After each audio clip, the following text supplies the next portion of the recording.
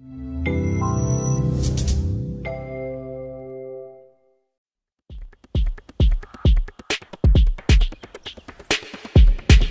earthquake 2,500 years ago suddenly changed the course of the Ganges River.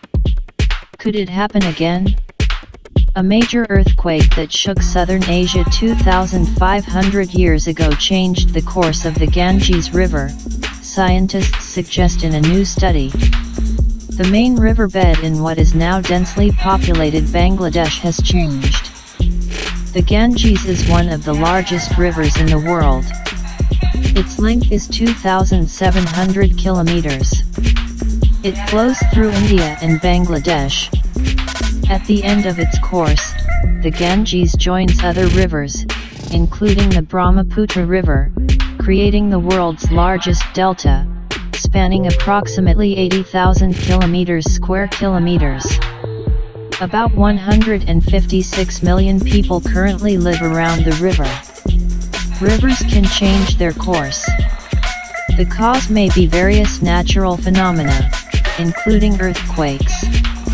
In a new study published in the journal Nature Communications, scientists from the Columbia Climate School at Columbia University determined that an earthquake of an estimated magnitude 7 or 8 that occurred about 2,500 years ago changed the course of the mainstream Ganges, even though the displaced section of the river was over 180 kilometers from the epicenter.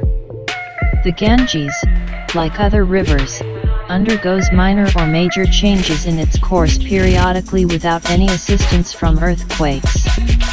Sediments washed out from the upper reaches settle and accumulate along the riverbed until the riverbed becomes slightly higher.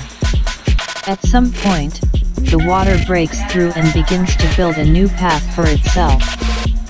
However, it usually doesn't happen suddenly. These may be subsequent floods lasting years or decades until the river finds a new bed. But river changes caused by an earthquake can happen instantly. Scientists found the first clues to an ancient change in the Ganges bed in satellite images.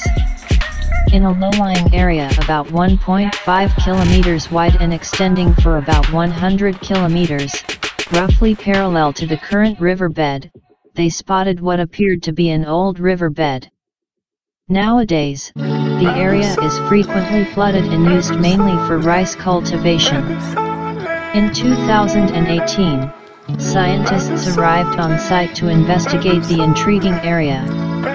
They then came across a fresh excavation for a pond, which had not yet been filled with water. On the walls of the trench, they saw vertical columns of sand cutting through horizontal layers of mud, structures called seismites that form when earthquakes shake up layers of sediment. In some areas, quakes can put pressure on buried layers of sand and force them upwards through the overlying mud. Further studies showed that the seismites were oriented in a systematic pattern, suggesting that they all formed at the same time.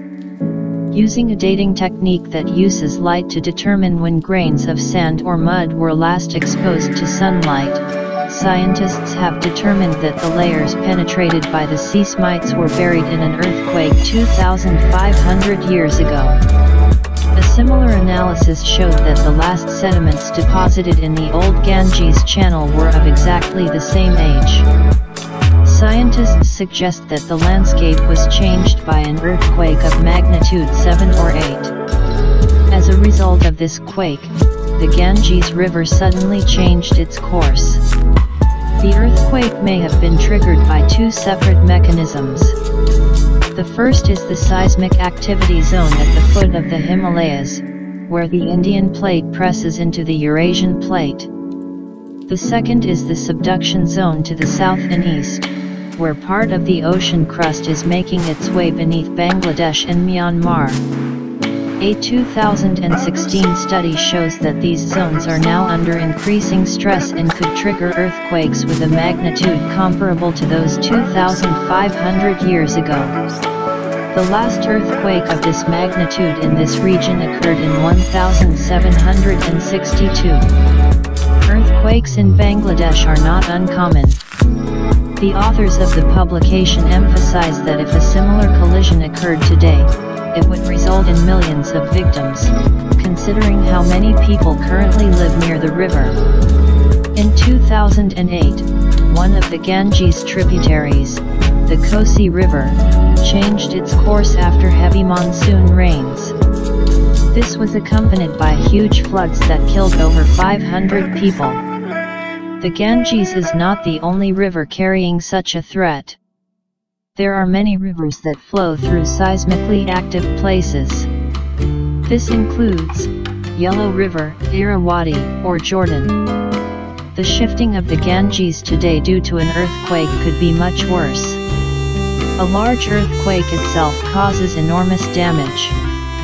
But a large earthquake that suddenly displaces a huge river is even more serious, especially given Bangladesh's population density, says Elizabeth Chamberlain, the study's lead author.